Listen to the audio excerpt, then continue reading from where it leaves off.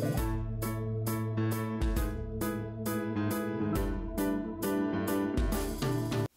class, welcome to Math is Fundamental. Today we're going to be talking about special right triangles. So let's start with the first one. The first one is going to be our 30, 60, 90 triangle. And this triangle is formed when we take a line of symmetry on an equilateral triangle. So if we think about an equilateral triangle, we know that all three angles are 60 degrees and all three sides are the same. And let me just put a value to those. Let's make it, I don't know, 10. 10, 10, and 10.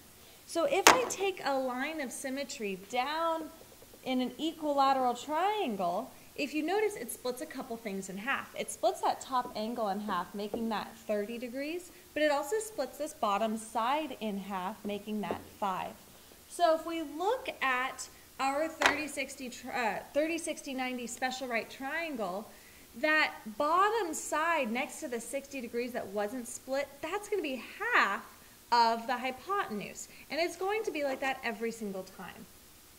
So here the shorter leg is always opposite the 30-degree angle. So remember, we have those relationships also in a triangle where the smallest leg or the smallest side is always across from the smallest angle. The longer leg is always across from the 60-degree angle, and the hypotenuse is always across from the 90-degree angle. All right, now in our special right triangle, like I said, we have this relationship between the sides. So here, if we look, if this side across from the 30 degrees is x, let's name it x, then our hypotenuse is going to be 2 times that x value.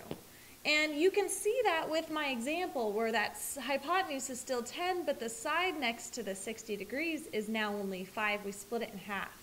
Now the other leg we could find using the Pythagorean theorem since it's a right triangle, but the point of learning these special right triangles is so that we don't have to use the Pythagorean theorem in these cases. We can use a shortcut. And our shortcut for this triangle is that this side is whatever x is times the square root of 3. And we'll see in a couple minutes that example there. All right, the next special right triangle is our 45, 45, 90 special right triangle. So here it's formed by drawing a line of symmetry on a square. So if we look at this square over here, well, I know that these are all 90 degrees if it's a square, and all the sides are the same length. Let's just use 10 again for our example. Now if I take and I split here as my line of symmetry through those angles, now I've split these angles in half, creating 45 and 45. But if you notice, the two legs are still 10. If we look at just that right triangle here, this leg and this leg haven't changed size. So in our 45, 45, 90 triangle, if we look and one of our legs is x, the other leg is also x. Because we've got an isosceles triangle, it was part of a square, so those legs didn't change. Now again, we could use Pythagorean theorem to find the length of the hypotenuse, but the really cool thing about these special right triangles is they give us a shortcut. If I use the Pythagorean theorem and work it all out, we will see that this hypotenuse of a 45, 45, 90 triangle is always x times the square root of 2. All right, here observations for our 45, 45, 90 triangle is that our triangle is always isosceles.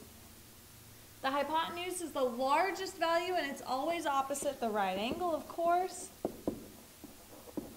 And let's look at some examples. So we're going to use our patterns that we just learned from these two special right triangles and apply them to the problems to find the missing lengths. So if we look at this first one, we have a, oops, my numbers got all messed up. Ignore that 4 right there. All right, here we have a 30, 60, 90 triangle, and we can fill in the other angle if that helps you a little bit.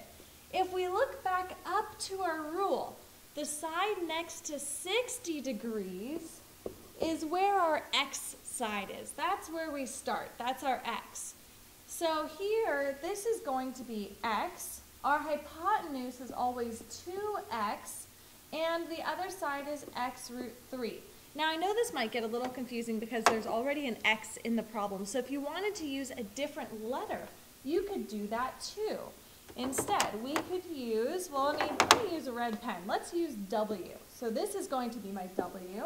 This is 2 times w, and this is going to be w times the square root of 3. So now let's plug those values in. If w is 5, then the x in our problem, the hypotenuse, is going to be 2 times 5, so x is going to be 10. And then y is going to be 5 times the square root of 3, which we can't simplify, so we're done. And we've solved number 1. All right, number 2, we have another 30, 60, 90 triangle. So let's put those letters on the sides again, just while we're trying to get used to our pattern here. So next to 60 is I'm going to use w again, because sometimes it's less confusing if we don't have a bunch of x's. And then our hypotenuse is 2 times that w, and this is going to be w root 3. All right, so let's look at what we're given. We know that 2 root 3 corresponds to w root 3, which means w has to equal 2. So in this problem, that means x is going to be 2, and y is 2 times 2, which is 4. All right, and that's it. So these problems, when you get used to our patterns, and they're going to get a little more difficult, but when you get used to the patterns and really understand what's going on, the problems go pretty quickly. All right, let's look at number 3. So again, we have another 30, 60, 90 right triangle. So let's put our pattern there. Next to 60 is our first one, our w. 2w is our hypotenuse, and w root 3 is our other leg. So now we're given the hypotenuse is the square root of 30, but that corresponds to 2w. So now what we're going to do is we're going to form a little equation. 2w equals the square root of 30. Now let's solve for w, and then we can find the other sides. So if I divide by 2, w is going to be root 30 over 2. And remember, we can't simplify that because 2 is not in the square root. So that means that x in my problem is going to be the square root of 30 over 2, and y is going to be the square root of 30 over 2 times the square root of 3, because our y side is whatever w is times the square root of 3. We can simplify this. 30 and 3 make 90, which makes 3 root 10 over 2. All right, simplifying our radicals. So there are a few examples there. We've got a few more we'll do really quick. So here we have a 30, 60, 90 triangle again. Let's put our pattern on the side. So we've got w, 2w, and w root 3. Pay really close attention when they start flipping these triangles around to which side is your hypotenuse, and make sure that's your 2w for this type of triangle. All right, so let's see. We've got 30 equals w root 3. So we have to make another equation to figure out what w is in this case. Now this one's a little more difficult. We're going to divide by the square root of 3. And there's a couple different ways we can do this, but this is where I'm going to go with it. And then we have to rationalize our denominator. We're not allowed to leave a square root in the denominator. So 30 over the square root of 3. Let's multiply that by root 3 over root 3. We get 30 times the square root of 3 over 3, which reduces to 10 root 3.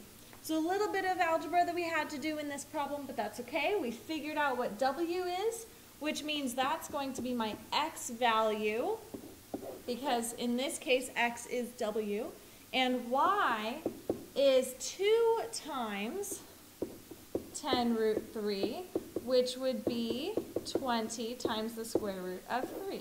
So there's my x and my y for that problem. All right, that should cover pretty much all the examples you'll see with a 30, 60, 90 triangle. I don't think it gets much more difficult than that. All right, well, let's look at our last two examples. Now, if you notice, they don't give us any angles, but they tell us that it's isosceles. If those two sides are the same, it has to be a 45, 45, 90 triangle. So we can apply our pattern. Let's look back up. Our pattern is x, x, and x root 2. So again, because we have an x here, I'm going to use my w. W, w, and w root 2. So if w is 3, then this side has to be 3 times the square root of 2. All right, and now we're done. And then kind of going backwards, again, we've got w, and w root 2. So in this case, we're going to have to make another equation to figure out what w is. So w square root of 2 equals the square root of 6. We're going to do a little bit of algebra and divide. Now, because they're both under the square root, we can divide 6 and 2 and make w equal the square root of 3, which happens to be what our x value is. So x is the square root of 3.